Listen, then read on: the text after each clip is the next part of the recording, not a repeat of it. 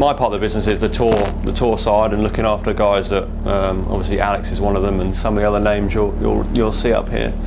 And basically having this vehicle gives us the ability to run our business on a tour side, you know, pretty much in the field anywhere on the planet this thing we can get it to. You know, take it across to basically all of Europe, all the European tour events we can get to in the time that's available to get it there. The truck's set up in kind of 3 stations. This side of it is pretty clear that it's a workshop, so in here's everything we need to do to kind of adjust, amend, take measurements and build golf clubs from scratch. The events I go to, I do some of the South African events, and then I do the kind of Middle East swing, Dubai swing, and start of the year.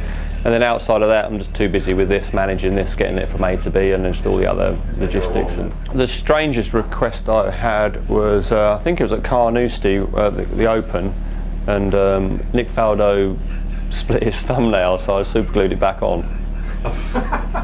And someone asked me that question before, and I must admit that's probably the most nervous I've been. So I thought, what do I do if I glue all his fingers together? It's going to be a nightmare. But it's just quick reference, because in here, when we're kind of in full flow on, say, like a Tuesday, the traffic that comes through here with the amount of clubs we've got going on with putters, building stuff, it can be a bit organised chaos, almost like a chef's kitchen. I wouldn't say we're shouting at each other, but sometimes it does. The orders just get shouted down the room. So the less you can kind of have in your head at times when you're thinking, it's you know, and it just makes life a little bit easier. And then we have guys that don't necessarily have the same grip on every club. They might have different amounts of tapes on different clubs, and then some of them have, like Christopher Broberg on his wedges, he has 60 ribs, but yet on his woods hybrids and irons he has 60 rounds reversed.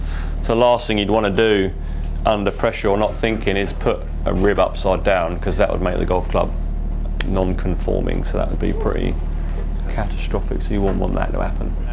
The irons, the iron heads are, if they're this set would be exactly the same as you could buy the head-wise.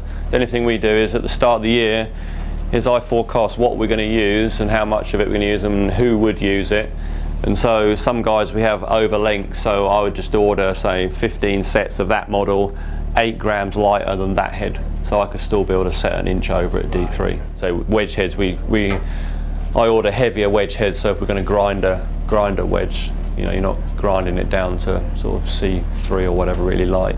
And then the shafts, you know, the shaft manufacturers are of a higher grade than you would potentially buy, because they're all the tolerances are slightly tighter, or they would just go through their production plant and just weigh them all and sort all the 70 grams together, because they'll have plus or minus tolerances, and they'll just hand sort them through that. So it's just kind of taking everything, trying to take as much of the tolerance out of everything you can.